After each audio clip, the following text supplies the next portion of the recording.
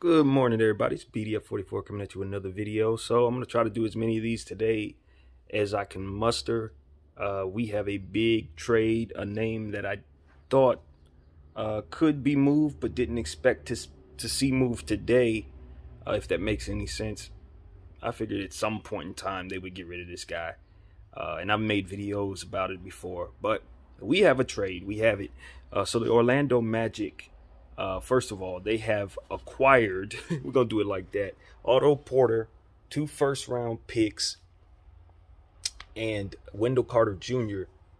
In exchange for all-star center Nikola Vucevic. Nikola Vucevic is playing out of his mind. He's been one of the best centers, if not the best center, consistently all year long. In there with, of course, Joel Embiid, Nikola Jokic. I don't want to do that, you know what I'm saying? But he's a top 5 center this year, and he's playing out of his mind. And he has been playing out of his mind for many, many years. The only thing that's ever been wrong with Nikola Vucevic is health, and he's kind of had that, you know, in the bag for the last couple years, knock on wood. But you know what? Chicago Bulls made a huge statement today. They have been teetering, I'd say, over the last season and a half, between trying to transition from rebuilding to a team that has playoff potential or play-in potential at the very least.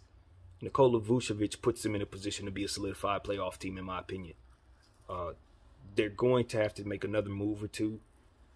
We got to see what they do with Kobe White, because I think the most important thing now is to have a point guard down there. So I'd imagine they're going to be in the runs for Lonzo Ball, Kyle Lowry. I heard Malcolm Brogdon at one point was in the mix possibly, but the Pacers have since said they don't believe they're going to trade him at all. But you can best believe the Chicago Bulls are now going to be looking for a facilitator of some sort. That's going to be very important since now that they've picked up Nikola Vucevic.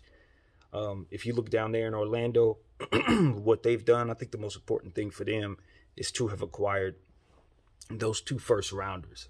You know, and I'm not surprised that Vucevic was able to get them 2 first-rounders. But they also got some talent down there. Of course, Otto Porter Jr. Is somebody who's headed to Orlando now. That gives them yet another small forward defensive type.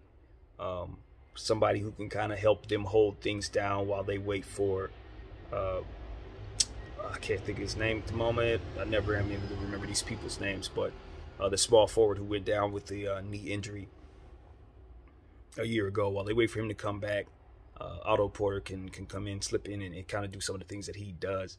And then when he does get back, it gives them yet another defender to pair down there with him, another lengthy kind of 3-and-D guy to play down there with him. Otto is somebody who was on a pretty lengthy contract for a little while, but at the same time, he has big game potential. We've seen him have big games with the Bulls.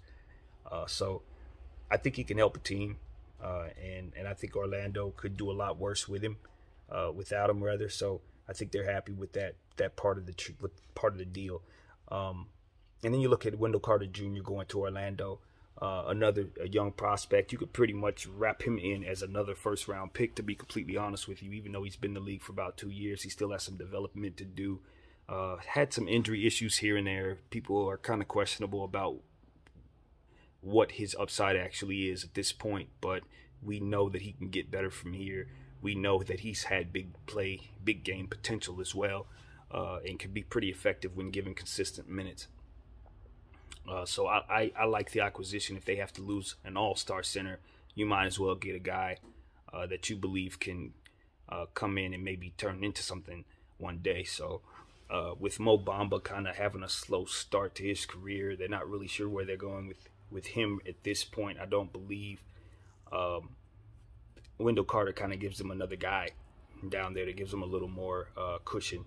Someone who's not of the caliber of Vucevic that they have to pay $1 trillion, but at the same time, someone who keeps them down there with some size and with some upside at that position. So I ultimately think this is a pretty good trade for the Orlando Magic, given that they have to give up Vucevic. Now, could they have found deals that may have had sexier names attached to it? I believe so, but I don't think they end up walking away with 2 first-round picks. And you consider the fact that this is an Orlando Magic team that's still missing a lot of players. Um, you know, guys, positions that they need filled, and things of that nature. And with this draft being as heralded and as talented as it appears to be at the top of it, you never know. You might walk out of there feeling pretty good about those draft picks. So the Chicago Bulls, again, I think they are a playoff team. I really do at this point. But that doesn't necessarily mean it has to play out that way. And those draft picks could turn out to be pretty good. Now, I don't know what years are on there. I don't know if they're protected. I don't know if they have restrictions of any kinds. So the level of what those first round draft picks are could vary. You know, if they're pick swaps, they're worth much more. So, you know, I'd have to look at the framework of the deal. This news had just dropped. So if there's other players attached to this deal, I wouldn't be surprised either for that same reason.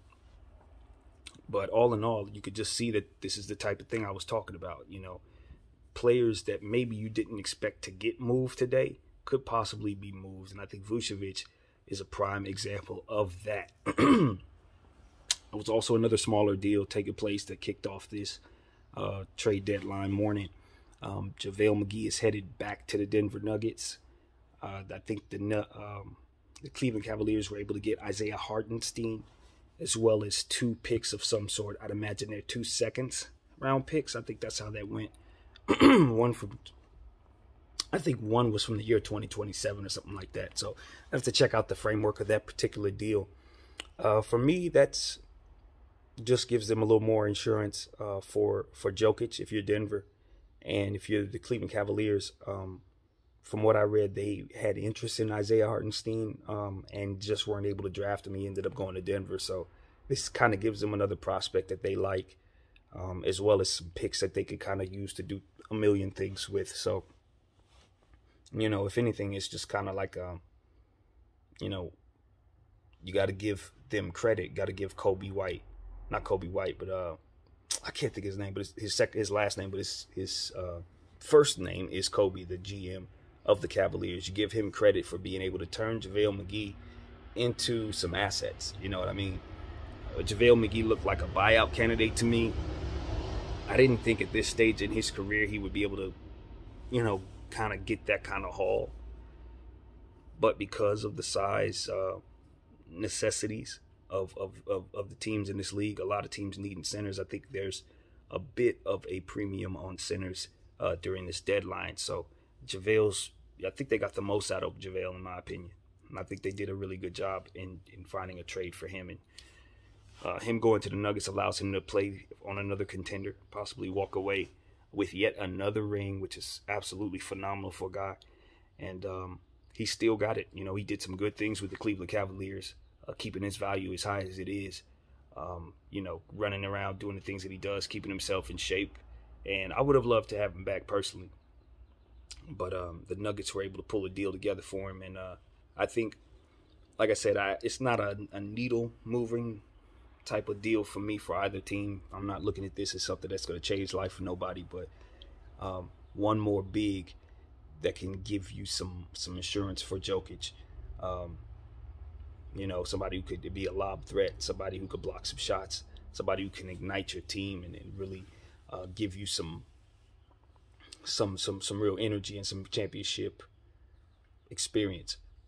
And, of course, somebody who's played for the Nuggets before. You know, he played with the Nuggets for 4 years.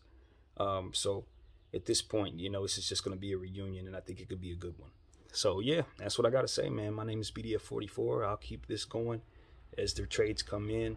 I'll try to make some videos. I heard some interesting rumors out there. Got to pay attention to Lonzo Ball. Got to pay attention to Kyle Lowry.